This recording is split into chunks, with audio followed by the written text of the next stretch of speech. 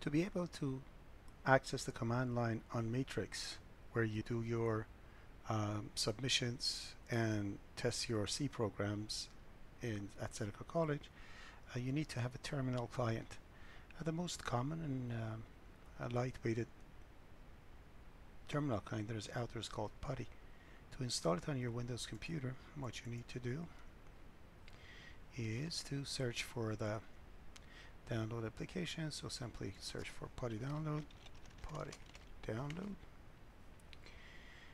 and you go to putty.org, as you see, and you can download Putty here. Then depending on what type of operating system you have, if you have a 32-bit, select this one, 64-bit this one. 64-bit is the most common one. And click over it. It downloads the MSI, that is an installation package. After it's downloaded, double click on it to open it.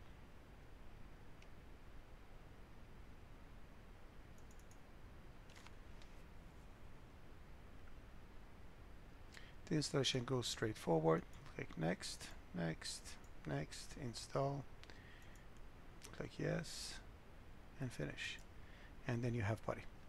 Now I'll close the browser to log into, that's the README file we don't need to look at.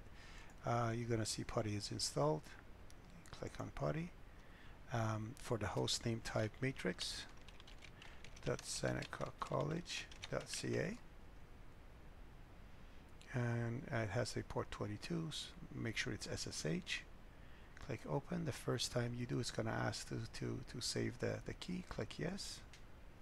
The next time it's not going to ask that. Then you can log in with your student account. And password. And that means I successfully logged in. Clear. Now, just to demonstrate how it works, I just copied to IPC144. I have a test application over there. I use a very simple editor called nled. So if I type nled and then test.c, it opens the file test.c. And as you see, it's a file that's just prints. I just installed Visual Studio. I just copied that. So I'm going to change that. I'm going to say I have just installed Putty. Okay. If you want this nled to go to command mode, so you'll be able to save, rename to whatever you want to do, just press the escape command, escape key. As you see, it says command question mark. To see what the commands are, put a question mark, and it shows all the things. What you're interested to do, easy stuff, is X. Is the command X to save and exit. It is the command S to save the file. It is the command Q to quit. Okay. Now you can go through different ones and see what they do. This is as far as it goes. If you don't want it to use tab character, what you need to do, if you want Putty not to use tab character, what you need to do is to, for command, press T, and then it says how many spaces you want for tab, put 1. Okay, and now it's not going to use tab characters anymore. So as you see, it is now all as spaces. Okay, that's that. So